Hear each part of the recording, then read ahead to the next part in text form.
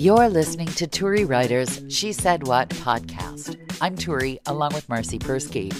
In this installment, Marcy has some frightening encounters with the local wildlife. I suggest a trade, my urban wildlife for hers. And it's not an easy thing to quit smoking. It's especially not easy at Halloween.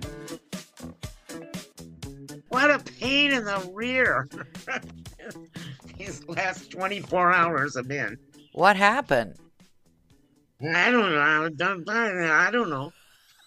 not naming any names, but a certain company decided to do a certain update that blew my computer out. And so after me sitting on YouTube for hours, like watching all these demonstrations on how to make my computer work again, understanding any of it, I got my resident 25-year-old to come in the house. They can be useful, those resident 25-year-olds. How's the non-smoking going? I'm still not smoking, and I really, really, really want to. And I offered someone $1,000 bribe to go get me a pack of cigarettes. And believe it or not, they said okay. And then I said, I don't have $1,000, so never mind. So no, I still have not smoked. Wow. And I have had two crises with nature in the last 48 hours where I would have run to my pack of cigarettes and lit up, and while I screamed and ran all over the property because it's for someone who lives in the mountains, in the forest, there are certain aspects of nature that I do not do well with. Like rodents of any kind. Are the pack rats back? This turned out to be like a pack rat with wings. So Frankie and I are watching Doom Patrol. And just on the couch. And he said, I think there's a bird in the house. And I was like, what? How could a bird get in the house? And then out of the corner of my eye, I saw something flying. I immediately grabbed a blanket, stuck it over my head, and he got up, and I didn't know what he was doing because I had a blanket over my head. And every time something swished by me, I would scream. I bet he's torn between whether he should move it outside or just laughing his butt off at you. Wait till you hear. So, okay, so this was him throwing stuff at it. Was it a bat? The door. Was it a bat? Yes, it turned out to be a bat. I love bats. I hope he didn't hurt it. Oh, you're not going to like this story then. Oh, no. No, Frankie did not hurt it. But Derp, who was laying on the floor. The cat? Somehow jumped almost as high as the ceiling and pulled that thing out of the sky. Oh, boy. But then Frankie took it away from Derp and put it outside. So you think it might have lived? It wasn't hurt, no. Oh, good. I love bats. Out of me. I love bats. Oh, not me, not in my house. No. Oh, I wish I could have a house full of bats. They're so cute. Well, the next one I get. Yeah, with my electric spider ornament that's never gonna ever. It's sitting right here. I'm gonna send that. Where it'll do me the most good.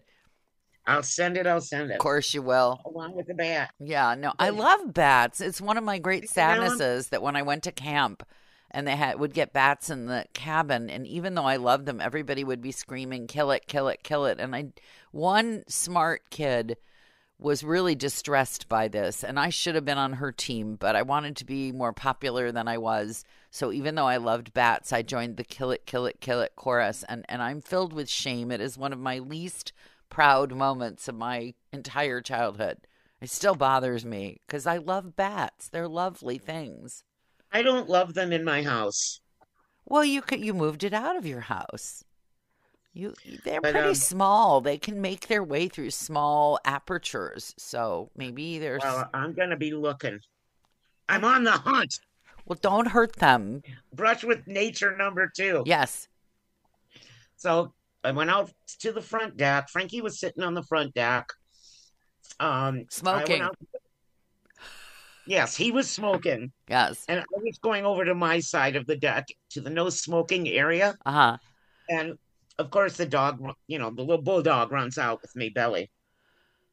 And she's just hanging out. And all of a sudden, she like jumps. And Frankie said, there must be a cat underneath the deck because I just heard it hiss. Ooh. And both of my cats were inside sleeping. Okay. Yeah. So I'm like, okay.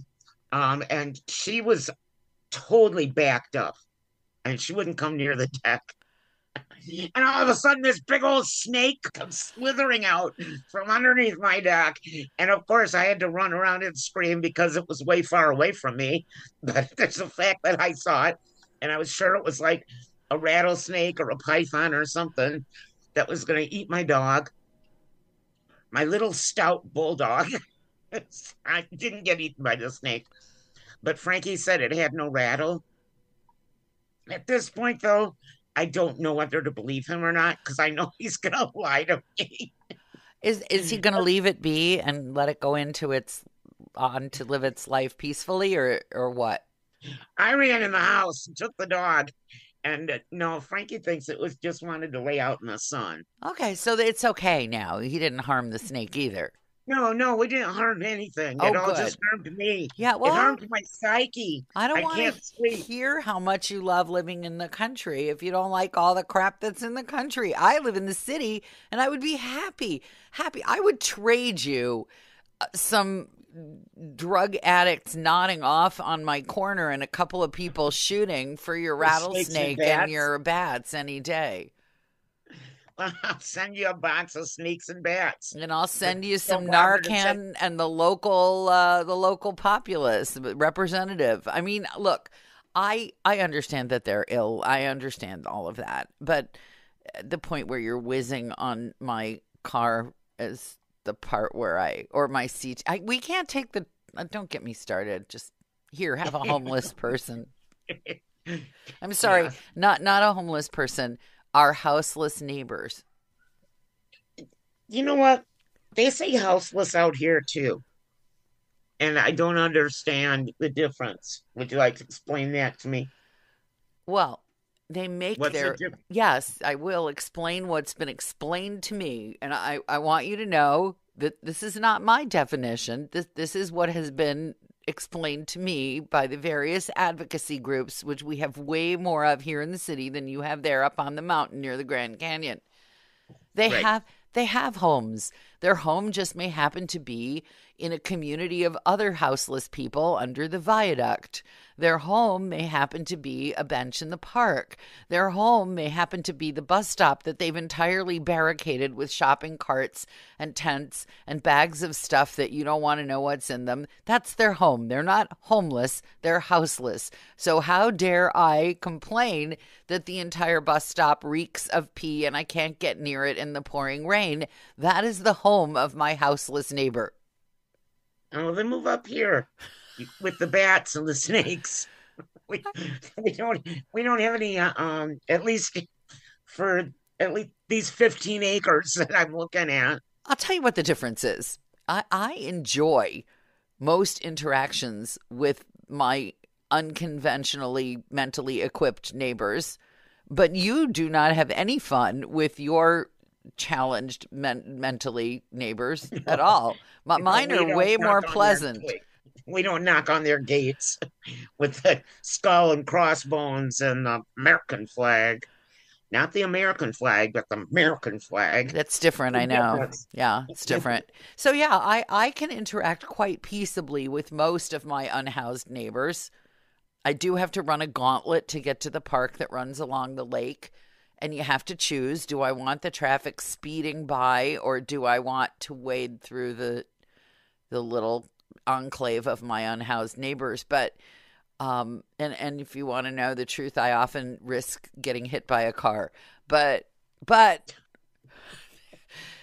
Don't have to worry about that up here. no one's gonna hit me with a car up there. I may very well die. It's a would you rather every time you want to go see the lake. Yeah. Would you rather walk through the community of your unhoused neighbor, Or would you rather be hit by a car that's supposed to be doing 30 to get to the beach, but is instead going 55? What you choose? Yeah. Well, I can give you another blessing, but a curse. Yeah. Living up here, Yeah. we have never had a trick or treater come to our house, Well, and that's kind of the blessing because it doesn't drive the dogs nuts, and we don't have to answer the door. The yeah. curse is, however, Yeah. that we eat all the candy. I bought the Costco $20 bag of chocolate, Snickers and Reese's and M&Ms and Three Musketeers and Twizzlers, Twix and Kit Kats. And I had it on the counter for several days, unopened. And it called me, actually. I was watching TV quietly at late one night, and I felt it calling me, and I refused. I refused.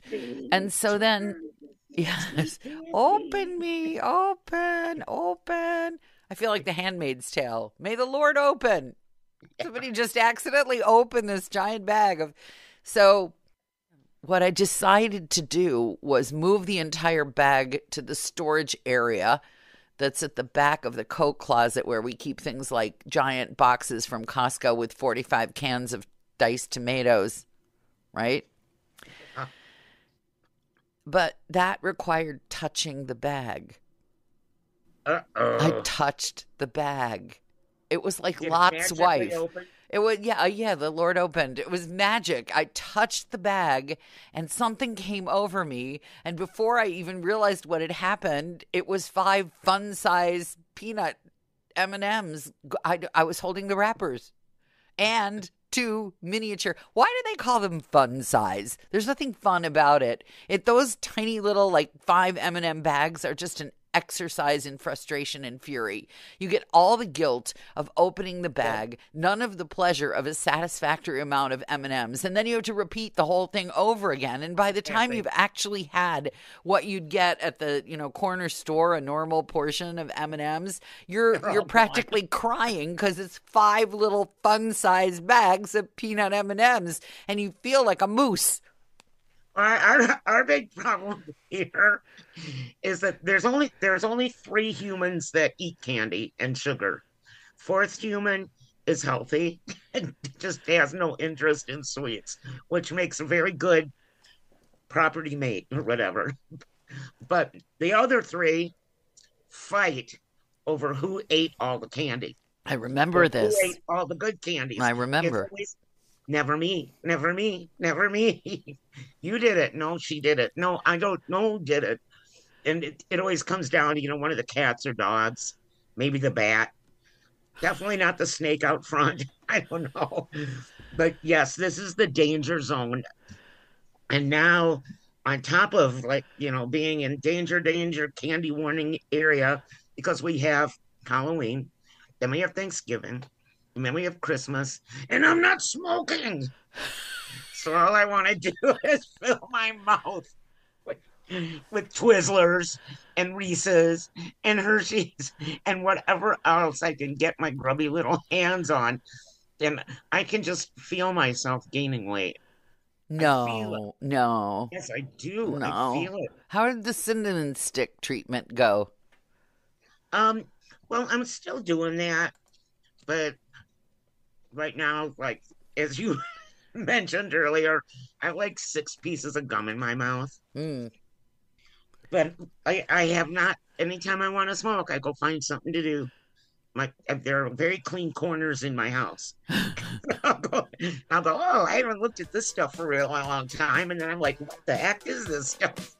So we're making a big dump run this weekend, thanks to my not smoking. Well, praise be, to crib another line from The Handmaid's Tale. I never knew it would be so useful. Congratulations. Assuming you've come this far because you enjoy the podcast, may we recommend my book, She Said What? A Life on the Air. It's available at your neighborhood bookstore or on Amazon. And if you're feeling especially generous, please leave the podcast a good review. Thanks.